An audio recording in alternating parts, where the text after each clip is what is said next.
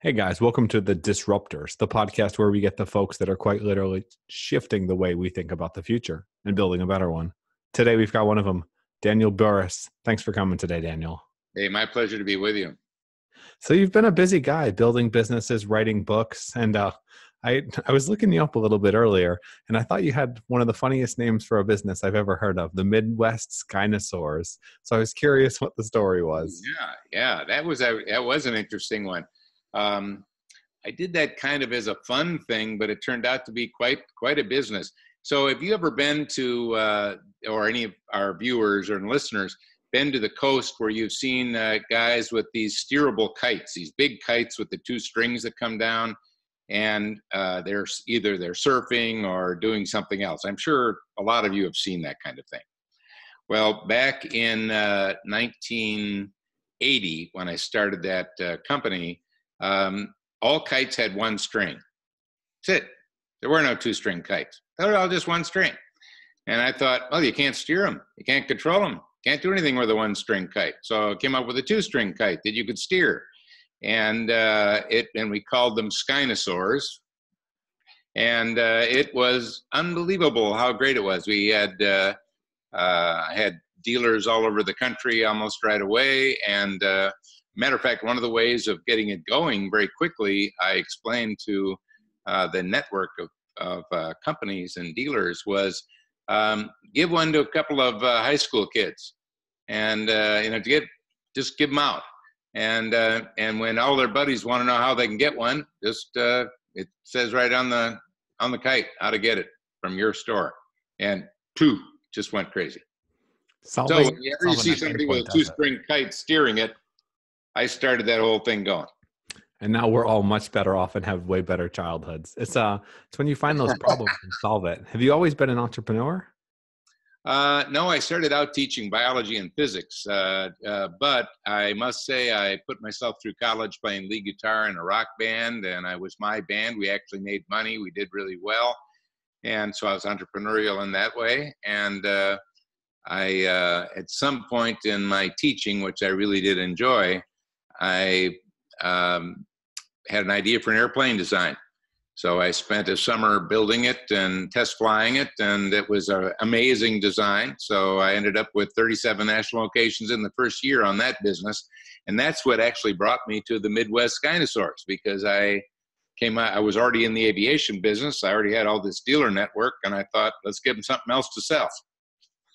So if you're Richard Branson, you can start a plane company. You get somebody to lend you a plane and do it. But how in God's name do you start a plane company being a high school teacher? Well, I wasn't just a high school teacher. I was teaching everything from university down to sixth grade during a period of 8 years. First of all, just because originally I wanted to teach teachers how to teach science. And most teachers that teach teachers go through, get a PhD, and have never taught. They just teach teachers.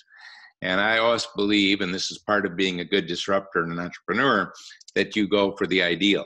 So in my mind, the ideal was, while I'm getting the advanced degree, why don't I teach a whole bunch of different areas? For example, I taught inner city and so on, so that I would have credibility as a teacher of teachers. So anyway, that's a little bit more than you wanted to know, but a little bit of background there. And when I started the company, I did a couple of things that I teach in my books and in my writings, and that is, number one, I knew I wasn't a business guy. I was, other than the college band, I was a science guy. So what I did was I made sure I didn't compete.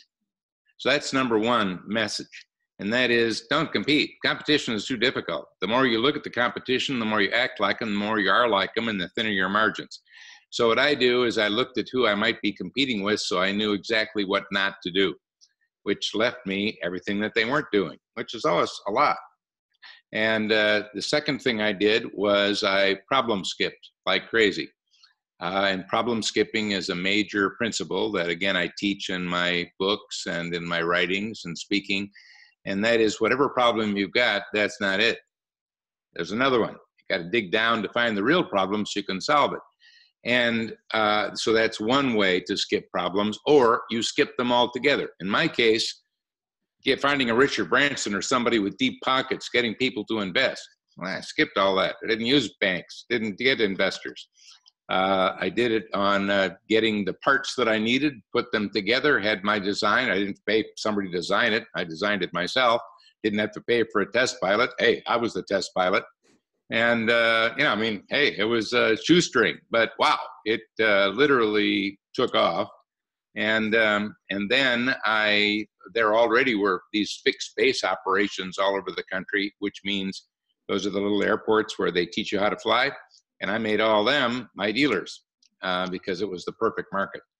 I don't want to get into too much about flying because I've started 6 companies in a wide variety of fields, and I've been the disruptor all along. And I know that's the subject of your discussion. And I just got to give you an insight on this right off the bat right now. I'm changing the subject from what about me to now about all of our listeners and giving them something to think about in disruption. And I've used it myself.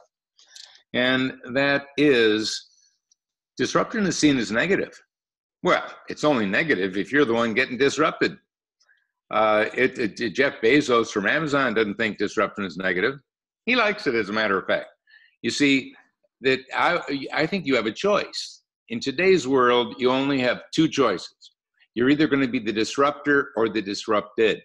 There is no middle. And some companies, some organizations, some professionals would say, wow, we got disrupted last year big time. Whew, glad I got that over with. And I'm saying, no, it's like standing at the shore of an ocean. And there isn't one wave. There are multiple waves that come in. We have many waves of disruption. You've only seen the beginning of disruption. And by using what I hope we have a chance to talk about, and that is the certainty that comes from hard trends, you can actually see the disruptions before they disrupt, giving you the choice to be the disruptor or let yourself get disrupted. So what I'm saying is a couple of things. Number one, disruption is a choice when you have a little learning and you understand how to spot it ahead of time. But you're only going to be one of 2, the disruptor or the disrupted. Secondly, I'll call it positive disruption, because anyone that's disrupting tends to be finding a business or a process or a service where there's a lot of friction, or customers are not delighted and they're just, in many cases, bored. Wonderful. In other words, they need to be disrupted. So I would like to think of all of the people listening to this, I would like you to become a positive disruptor, not a disruptor, because disruptor is just seen as negative. No. It's not negative at all. It's using usually technology or some new game changer in some way to enable people to do things they didn't even know was possible. Let's take brick and mortar retail sales. Frankly, boring. Most of the people in those stores didn't know as much about the thing they were selling as you did going in, and you know it. Even when you were buying a car, you probably knew more about the car than the guy selling you the car. They deserved to be disrupted because they were coasting. And you can't coast uphill before gravity takes over. Well, gravity is hit. So what I would like to suggest is those brick and mortar places weren't redefining the customer experience. They weren't surprising and delighting their customers, which you should be doing all the time. And there's new ways of doing that. So to kind of wind this up and then let you ask me some more questions to give you a chance to talk here. Sorry about that. All good. All right. Okay. Thanks. Let's take brick and mortar for a minute, which is under siege by Amazon and others. If you are a CEO of a brick and mortar chain of retail stores, and your view of the future is, well, the good old days of retail are behind us, you might close 120 stores. By the way, that's what the CEO of Sears is doing right now as we talk. On the other hand, if you think the good old days of brick and mortar retail are actually ahead of us, they just don't look like the days behind us, you might open 3,000 brick and mortar stores like Amazon is currently doing. You might buy Whole Foods as Amazon did, or you might be Waverly Parker that makes glass frames. That was an online only retail, or not a retail, online only e-commerce business that's opening up hundreds of stores. all over the country, and many other e-commerce only sites are opening up brick and mortar stores. Why? Because they're reinventing it and redefining it using new tools. They see a different future. So I would say that disruptors, and I surely have been one, I'd like to consider myself a positive disruptor, I have seen where things can be better. And here's what I love about the planet Earth that we all inhabit. Everything could be better. Everything. Everything. Those earphones you're wearing, the microphone that I'm using, the computer that we've got, the flashlight that you have, whatever you got, it can be better, always. It can, but that brings up the difference, basically sustaining innovation versus disruptive innovation. How do you view the two, and how can you tell ahead of time before you're dead? Yeah, very good idea. Well, sustaining innovation is a continuous process of redefining and reinventing.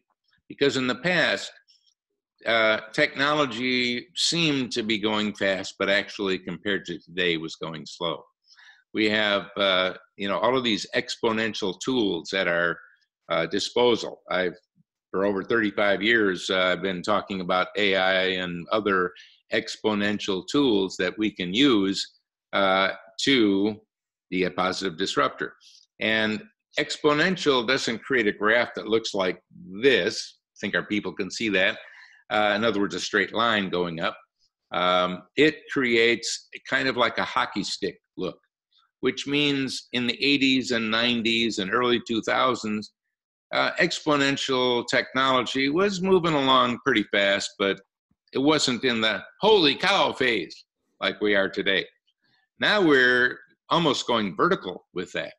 Things that we're doing today were impossible just 2 years ago. And we'll be doing things 2 years from now that are impossible today, which means I need to redefine and reinvent rather than do what most disruptors have done historically, and that is they come up with an innovation and they milk it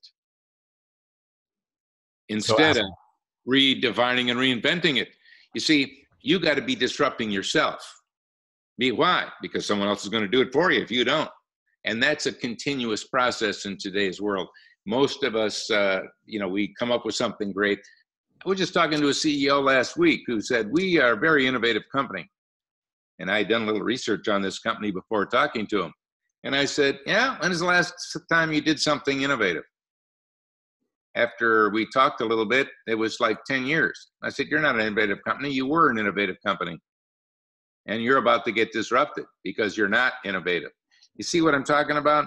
So to answer your question, as soon as you come up with your disruptive thing, whatever it is, you need to take it to the next level and the next and the next and redefine and reinvent it around what I call the hard trends that are shaping the future. And, before we're done, I'm hoping you ask me what are those, because I think they can help our people disrupt with confidence.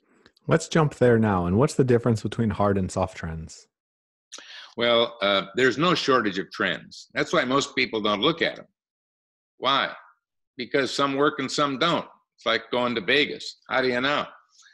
But again, because I have a science background and I've been doing this for over 35 years, and I've come up with a way of separating all trends into one of two categories. I call them hard trends versus soft. A hard trend is based on a future fact. It will happen. It's not an if or a maybe. Definitely going to happen. And the beauty of a hard trend is you can see disruption coming before it disrupts. Let's face it, did the people that really promoted digital photography say, hey, let's keep it a secret from Kodak? The answer was no. They protected and defended film for over a decade, losing a lot of money protecting and defending it. Same thing is true whether you're a Sony or a Microsoft or an HP or a Dell or anyone else that's been disrupted. And that is, our first instinct is to protect and defend the old. And I would say, get over it fast. So there's these hard trends, and we can talk more about it in a minute, but let me tell you the other kind. And that is a soft trend. And a soft trend is not based on a future fact that will happen. It's based on an assumption that might happen. And by the way, I love soft trends and I love hard trends. Why do I love a soft trend? If you don't like it, you can change it. Why do I like a hard trend? Because you can see the disruption before it disrupts. Change can become your best friend, and you can use it to disrupt with low risk, because if you don't do it, someone else will. It's there to happen. Let me give you a quick example. We've got 4G now. Most of our listeners and viewers know that 5G is coming out. Let me ask you something. After 5G, is that it? Well, no, you already know. 5G. No one even knows what 5G is. So imagine they'll come up with a 6G. Well, of course, there'll be 6G, followed by 7, followed by 8. Now, back in 1G days, I was predicting when we'd have 2, 3, 4, 5, 6, 7, how powerful they would be when they would come out using the things that I teach in my books.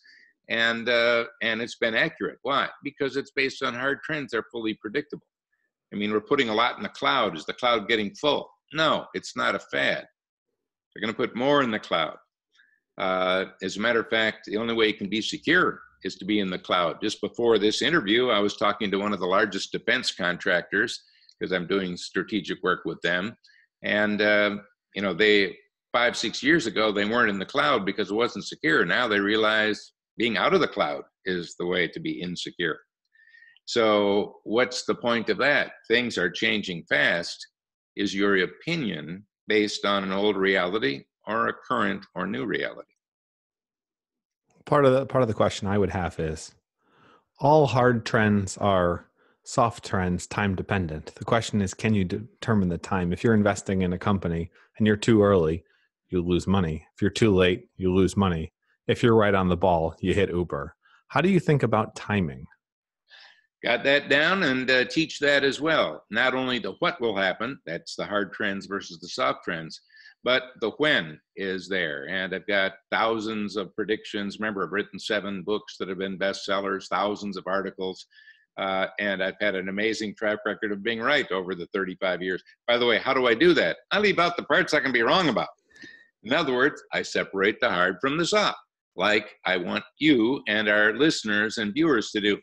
So let me tell you how you do that. Since you asked, let me give you an answer. Back in, way back in the dark ages of 1983, when I started this research company and started writing and consulting and speaking, I came across something called Moore's Law that most people know today. And Moore's Law was very obscure back in the early 80s, although today it's fairly well known. And that is, it said processing power of our computer chips double every 18 months as the price drops in half. And because I was a science guy, I thought, hey, that guy nailed it. So imagine, 35 years ago, I'm looking way out at the year 2000 from the year 83. And using Moore's Law, I knew how powerful a computer would be and how much it would cost way out in the year 2000. Well, if I know how powerful it is and how much it'll cost, I can predict how you might be using it. And by the way, I did. I was right. I'll give you a quick one. In 1983, I predicted in the year 2000, we would sequence the human genome. By the way, we did in the year 2000. That was a 1983 prediction, and they didn't even start trying to do it until 1990. Yet I was able to use my process to do that. But we've gone beyond Moore, because back then I didn't just use Moore's law. I needed 2 other laws to make it all work. And so I had a law of storage and a law of bandwidth. Storage is like your hard disk drive, or now your solid state drive, or the cloud. Bandwidth is like the 2G, 3G, 4G, 5G. And when you take the computing power coupled with the storage coupled with bandwidth, all going at an exponential rate, those 3 come together are amazingly predictable. For example, Apple Computer.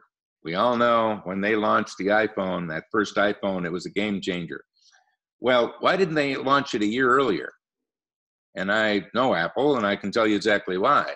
The 3, I call them the 3 digital accelerators, they weren't ready yet, meaning the hardware was there, you could buy it, they could sell it to you, but the user experience would have, frankly, sucked, would have been terrible.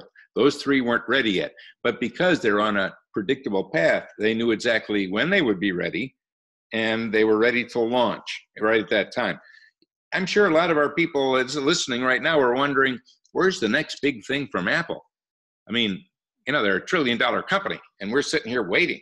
What are they waiting for? I can tell you right now what they're waiting for. They got so much money, it's amazing, and they've got great stuff they're about to give you, but if they gave you that really great stuff before those three are ready, you aren't going to like it. So they're just about to the point of being ready for that next big thing. So even though Apple's already got it worked out, they can't release it to you yet because they're waiting for that curve, predictable curve, to get there. So that's how you take the risk out of it. The what will happen using hard trends separating from the soft, and the time frames. When you got the time frames, all of a sudden you can make good investment decisions.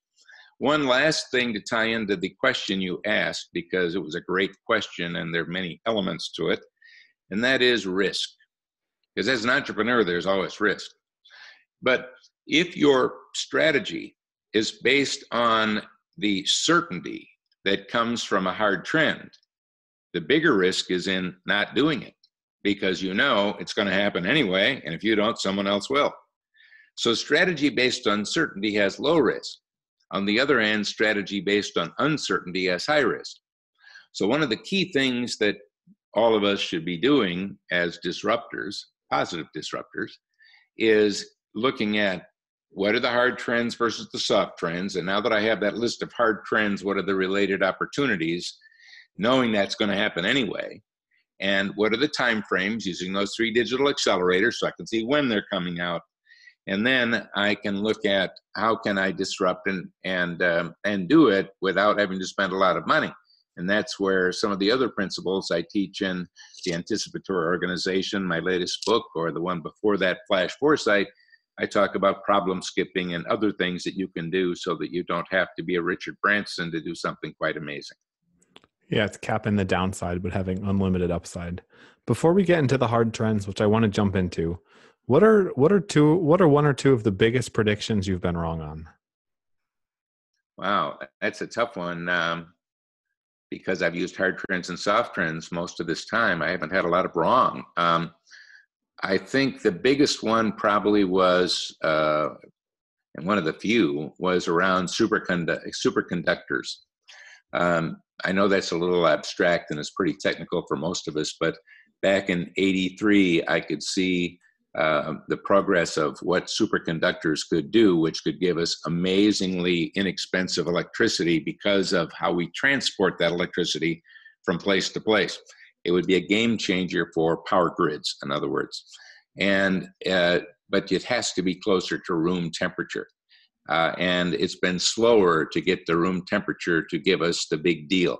Getting closer now, but it's taken longer than I thought it would.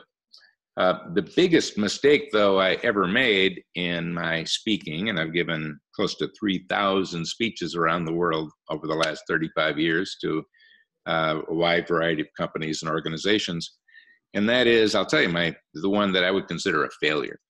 And that was not around predicting. It was the human side, because usually that's where you end up with difficulty, not so much that the predicting the technical side. In this case, I was speaking in 1986 to the 40 top executives of IBM. And I had I had 4 hours with them in a big semicircle. And one of the things I was doing was talking about the predictability of their business, because at that time, it was all mainframes and hardware. That was their business. It was hardware. And I was helping them to see, based on the hard trends and those 3 digital accelerators, that starting in the early 90s, it would start shifting. Their profits would be shifting from hardware to software and services, but they would still be making the hardware. That's just not where the new margins would be. So they were going to become more of a software and service company that also had hardware. And they all were stimulated. They liked the speech, but I could see in their eyes they weren't going to change. They weren't going to do anything. And it wasn't until 1993 that IBM almost lost the business. Some of us that are old enough might remember that, where the whole thing tanked because that shift happened. And the good news is they ended up buying a lot of my books after that, and they started hiring me to help them out a little bit more because they realized, whoa, the guy was right. Once again, it isn't about me being right. I'm a teacher at heart. It's really what I was put on the planet to do. That's why I'm writing books. That's why I give speeches. I want all of us to be what I call anticipatory versus reactionary. And you do that by learning the hard and soft trends. And it's not just anticipating disruptions before they disrupt, which you can do, and game-changing opportunities before those are seen by others.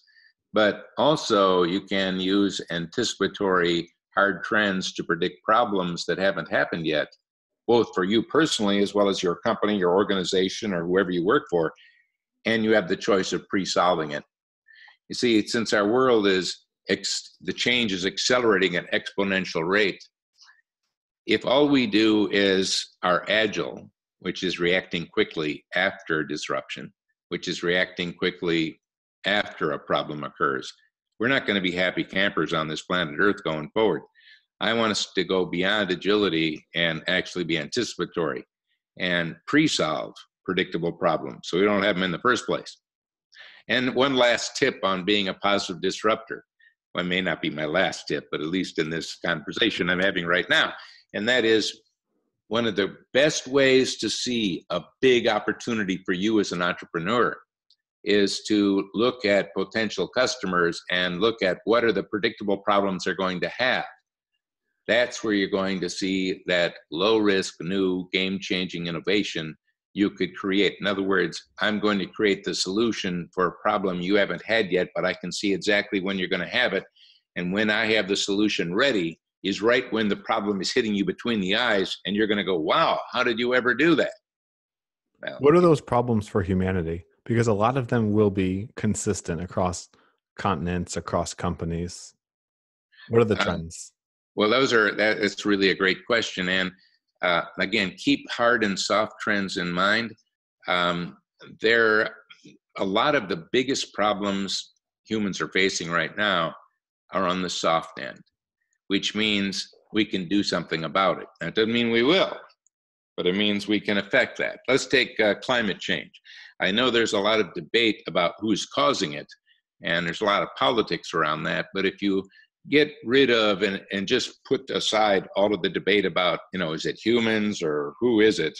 Hint, it is. But anyway, if we put all that aside, if you travel around, and I surely travel all over the place, I can tell you right now, oh yeah, it's real. Absolutely. I mean, we're starting to open up the Arctic to shipping now. So, hey, something's happening.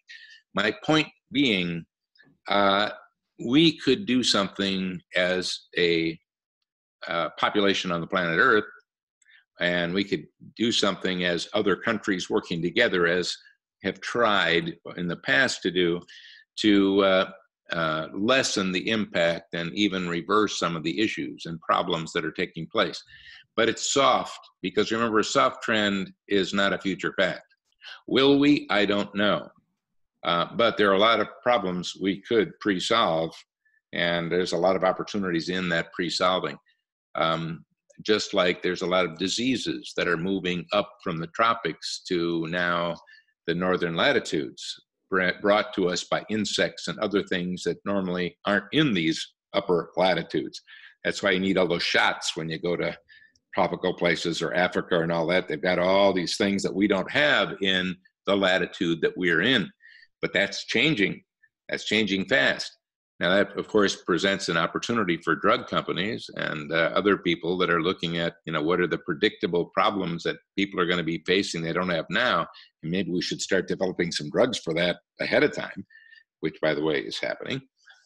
Or we can look at, do we really want that to happen?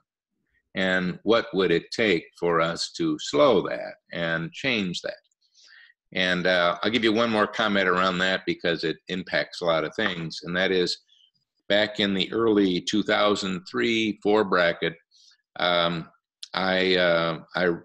noticed an interesting statistic that China was building 15 new coal power plants a week in China back at that early 2000s. A week, whoa. And they didn't have pollution controls on them. Heavy, bad stuff. And it was pretty easy for me back then to predict China's going to have an air quality problem in Beijing and Shanghai. They're going to be choking on their air because look at what they're doing. You can see that. And I said, now we can they could pre-solve that problem and realize we're going to be choking on this air and we're going to have major lung health problems as all of us get older because of that. Or we can pre-solve the problem and look at other alternatives other than the very bad quality coal that they have in China with no pollution and put pollution controls on it and look for alternatives. My prediction back then was they're based on the hard trend that they're building all these plants, that they're going to have a lot of problems and eventually they'll become very green. But unfortunately, they'll not do it out of opportunity, which they could have done if they were anticipatory. Instead, they're going to do it out of crisis. And I've been to, my first trip to China was back in the early 90s, and I can tell you, if any of you have ever traveled to China recently, you know it's extremely bad. India, by the way, is similar. And what are they doing now? Well, they're going green big time. Why? Because they're dying. You got a choice. See, but that's out of crisis. Could have seen that way back in the early 2000s like I did, because it was there to see, it was there to predict. They didn't have to play that out, but they did. My point is, what else are we playing out we don't have to play out? What are the things, we got 78 million baby boomers in the United States. Hard trend, they're going to get older. There's a lot of predictable problems around that. We could either pre-solve or just let them play out. I would like us to start pre-solving and realize there's entrepreneurial things that we can do that could help us and help them with that. And I could give you an idea of one right now that isn't being done that anybody listening to this could make a lot of money on. Would you like to hear that one? We'll take it. All right, good. By the way, you should do that when you're off air. This is a good one. All right, we got 78 million baby boomers getting older. 10,000 people a day in the United States are retiring. I mean, think about the volume. And how about, as a new product, this doesn't exist, a smart watch for the elderly. And I'm talking 80 years old and older. Now, your first thought is, well, they're not going to buy a smart watch. They're 80 years old or older. They don't care about smart watches. And I would say, you're right. They're not going to buy it. You're going to buy it for them. And why are you going to buy it for them? Because if grandma is 95 and and if her smartwatch rapidly moves 4 feet, what happened to grandma? Probably fell, because it's got a little accelerometer in it. They all have those. And does grandma need to know she fell? No, she's on the floor. Who needs to know? You, if it's your grandma. And let's say that grandpa's getting a little forgetful and he takes hikes outside, but he gets lost, can't find his way home. What does grandpa do? Just asks his watch, how do I get home? His watch tells him, walk a block to the right and go to the right. By the way, where is grandpa? Oh, I can see him on my phone, that little red dot bleeping on the map, right next to the lost dog. Hey, I can solve that problem too. And of course, we know there's heartbeat and other things in those smartwatches, something most of us don't know, but I'll give you a little early reveal as a benefit for watching the show. And that is the Apple Watch also can do blood oxygen level. They haven't told you about that, but it is something they can indeed do. So what am I suggesting? This is going to be big. There is no watch for the elderly right now, smart watch. Do you think there's going to be one? Oh, it's already made. You can see just from the style of Apple that it's designed for old people. It's not for the younger generations right now. Yeah, but I'm talking now about a specific watch designed for the elderly that is designed for them, not just an Apple Watch that other people wear and a lot of 20-year-olds and 30-year-olds and 40-year-olds wear. That specific one that helps solve their specific problems doesn't exist yet, but that could be really big. So that'll be done at some point. And you can use off-the-shelf parts and off-the-shelf pieces to put it together to form a unique solution for the elderly. Anyway, just a thought. And it's a super helpful thought, just looking at those trends. I think when I think about it and when I hear how you speak about it as well, I think you would probably concur. The big problems that we have with humanity aren't being solved by governments. Governments seem to be, in essence, putting their heads in the sand. While that's not actually something ostriches do, it's a good enough metaphor. People like to avoid the problems that are coming without thinking about them. the only ones that really think about them are the entrepreneurs doing it for the incentive of making shit tons of money or in some way improving the world. Well, it's excellent comment. And I would say that you can make a lot of money and not improve the world. That is an option, and a lot of entrepreneurs do that.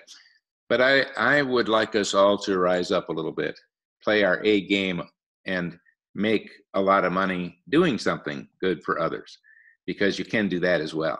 So I think you can do something that's very positive disruption. And there's so many subjects to pick from. It's all right there for us. And you can make a lot of money doing it as well. You got to be careful what you look for, because if the goal is just money, you may end up going down a road that, that may not be so good. I know a guy, I live in San Diego most of the year, and I know a guy there that, if he wanted to write $1 billion check, he could do it. But his kids don't know him and don't like him, and the family. It's not a happy life. But why? Well, he wanted to make money. It was all about money. And unfortunately, you got to watch what you look for. You might get it. And did that bring happiness? Well, that's another subject. So instead of money being the goal, why don't you step back and say, look, everything can be redefined and reinvented.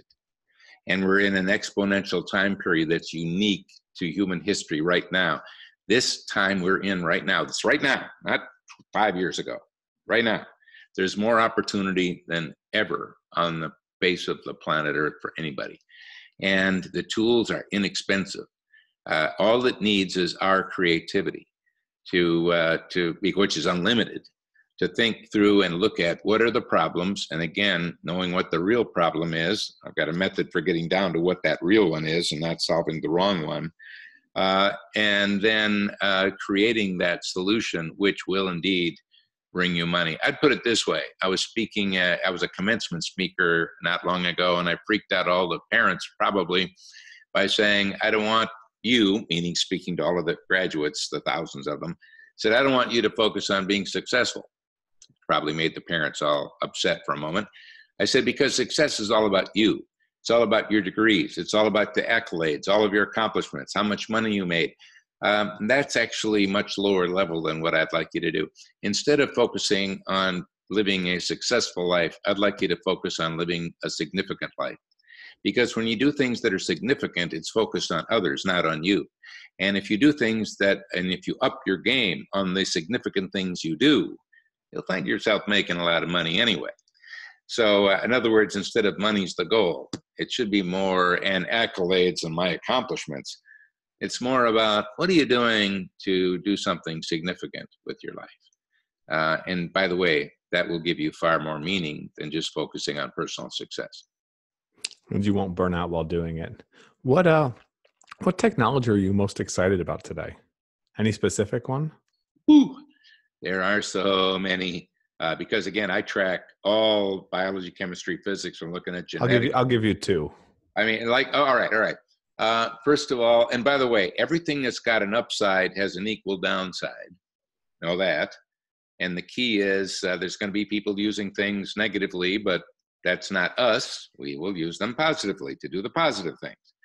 And one that comes to mind very quickly is CRISPR, which is a genetic gene altering tool that could be used to solve amazing health problems on the planet Earth and food problems on the planet Earth. There's over 4,000 genetic diseases. We could eliminate a lot of those. We could do amazing things with that. But we could also do some very bad things with that. But it's a very powerful tool. It's actually quite simple and yet game-changingly powerful. The other one, I think, is what we can do with machine learning today, which is a subset of artificial intelligence. And I think a lot of us think that there's not going to be a role for humans in the future. It's all just going to be AI and we'll all be out of jobs. And to give you a little entrepreneurial insight around that, again, I taught biology at one time, so let me put it this way. We're going to have a symbiotic relationship with AI going forward. Symbiosis means you have two separate creatures, but they need each other to survive. In this case, it's AI and us. We're going to need each other going forward. So let me give you a quick example so we can nail this concept, because I think it's an important one for us to understand. And that is right now, the latest AI, machine learning, like Watson, for example, IBM's Watson, knows more about oncology than any oncologist. So if you know someone who has cancer, I'm going to give you three choices. Choice number one, a really great oncologist.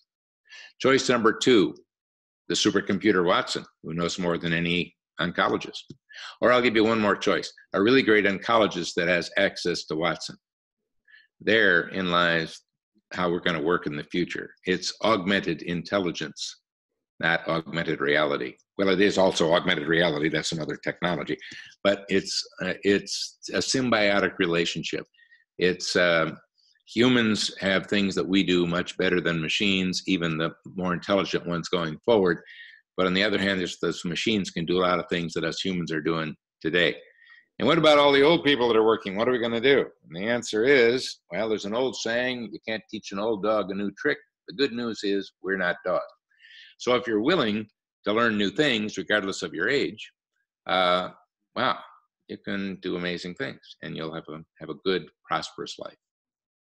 Do you think that human plus machine will always be able to stay ahead of machine going forward as we progress further with the technology? Could it potentially just be a holdback? Well, the biggest limitations that humans have can be seen by looking in a mirror. It's us. In other words, it's our limited view of what is possible. Just think that I'm going to kind of get on subject, but it'll seem off at first. And that is, just think for a second. You think most of the people that are passing away in old age because they've managed to live long, let's say in their 90s, you think they've discovered all that's inside of them? Or do you think most of them are leaving the planet with a lot of what's inside yet undiscovered? My instinct is, and I've done no research on this, but I've met a lot of people. I think most people have not discovered all that's inside. In other words, maybe you're an amazing flute player, but you've never picked one up. You see what I'm getting at? So I think that we have just scratched the surface of what we as humans are capable of. And frankly, we're coasting through life. That's why I said it's time for us to play our A game. Stop coasting. You can only coast uphill so long, gravity takes over. And gravity, by the way, is digital disruption. So let's discover what's in there. And I think when you start actually discovering all that's in you and really opening your mind up to the creativity, there's only so many keys on a piano. Been the same way since Beethoven and before. Does that limit you, keep you from writing something that's amazing that no one's ever heard before? The answer is no. So when we start bringing the real version of us to the table, there's an infinite up. And by the way, technology, AI, machine learning, there's a lot of it that can happen. There's something called the cognitive domain that most people would not know of, but the lower levels of the cognitive domain is where AI and machines function best. The higher levels, which is analysis, problem solving, synthesis, and so on, that higher thought levels is where actually humans shine. Most of us just aren't using that. We tend to talk to our friends in people, places, and things instead of ideas, concepts, and higher level thought. So change the conversation and learn more and explore more, and we find out that all of us have a bright future. When it comes to robots, if you can't beat them, join them. And I imagine that's what humanity's future is, because if not, I'm not sure what humanity's future will be. That will be potentially problematic. Speaking of problems, what are you most worried about? Is there a technology, a trend, something that gets you a little worried, keeps you up at night? In a way, I kind of answered that before, saying the more powerful the tool, the bigger the up and the downside of it. So CRISPR and AI and machine learning that I said were such great tools have me very worried, because you could very easily alter the human race you could do it in a way that passes along generation to generation, not just the person that you did the gene altering to. So we could create, what do we want to create? What do we want us to be? It could be something that could go astray on us. Just like with AI, all of us have watched Terminator 1, 2, 3, and 4, and Terminator 1, 2, 3, and 4 could also play itself out in some way as well. So I think one of the things that I really want us to do in being anticipatory is to anticipate problems and then pre-solve them so we don't have them. That's why you've got people like Elon Musk and Hawking is not with us anymore on this planet, but and some others that have warned about AI. And what they're trying to do is just say, look, there's some predictable problems that you can deal with, or you can just let them play out. Maybe we ought to start dealing with it right now, which I'm advocating is a good thing, because we can take something and make it better, or we can see how it goes. And passively receiving the future is not what I'm all about. What I'm about is having us actively shape a better tomorrow using new tools and asking ourselves, what does better mean? What is that? So if we want a more connected, a more human, a more humane future, a more enlightened future, hope is not a strategy. Let's roll up our sleeves and start making it. And by the way, there's some ways you could do that and also make some money if you really wanted to combine the two. Because we need your help, because there's a lot of people that aren't playing positive games. I got two last questions for you, Daniel. First, where's your inspiration come from? Is it sci-fi? Is it books? Is it other writers? What is it? First of all, I probably given close to 3,000 speeches around the world, and I've had audiences as big as 20,000. That's not my average, but that's a large group. But point is, I've been around, and people give me inspiration everywhere. People that have decided to not be ordinary, but have decided to do something extraordinary, because all of us have the extraordinary within us. Most of us don't let it out. And I'm encouraging all of us, hey, why don't you find out? You got something extraordinary in there. Why don't you let it out? And every now and then I see old people, young people, poor people, rich people. I see people doing something that is like a wow, extraordinary, and it gets me excited and it inspires me. Even if they don't have arms and legs, I've seen people do amazing, unbelievable things. So that is something. I travel around, I see that everywhere I go, and that's exciting. And then the other part is we have tools today that are amazingly inexpensive, and the price is getting less and less, that give us the ability to do more and more. And it's up, and because we can determine whether we want to do something in a positive way or negative, I just want us to all encourage people to do the positive and to build that better tomorrow. And like you said a few minutes ago, there are bad people out there. Well, I'm not going to let them keep me from doing something good. We have a choice as to what role we want to play in this this big role that we have on this planet. Let's choose wisely, make it a good one, elevate it, be extraordinary. Great power, great responsibility, right? Anything else you'd want to leave people with? Quote, call to action? Yeah. First of all, something that costs you nothing. So I'm not selling you something. And that is, if you go to my website, burrus.com, I've got a blog that's got a couple million readers because I think it's got good content. That kind of shows that. You can do that. Doesn't cost you anything. I'm on a number of social media platforms. LinkedIn is one. I've got over 1 million connections on there because I share a lot of great insights. Join the conversation. Jump on in. And then it might seem self-serving, but I'm very passionate about it. I think getting a copy of my latest book, Anticipatory Organization, would be worthwhile. And frankly, I'm going to do something right now. I'm going to give everybody a hardcover copy, a hardcover, not digital, who's listening to this. So I'm putting my money where my mouth is. And that is, if you go to the THEAO book, the AO, because it's called the Anticipatory Organization. So theaobook.com. You'll have to pay a couple bucks for shipping. I'm not making money on that. And it'll be FedEx to you within 4 days.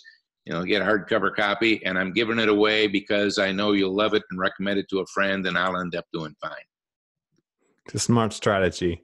Do good to get good. Daniel, thanks for coming on. It's been a lot of fun. Anything else? No, but only to say thank you for doing this this interview, because and other interviews that you do, because your the questions that you ask are very good. The insights that I'm sure your other guests share are great, and you are good at this. So I'm glad you've chosen this as a way to empower others with your own questions, because you could pull more out of me or less out of me, and you do a good job. Yeah, it's a fun way to meet interesting people and get interesting ideas out there. You got it. Thank you. Yeah, sweet. Cheers, guys. If you like it, remember it's disruptors.fm. We changed the brand name because we don't want to be recognized as the crazy UFO one. So disruptors.fm. Talk to you guys again soon. Cheers. Awesome. That was fun.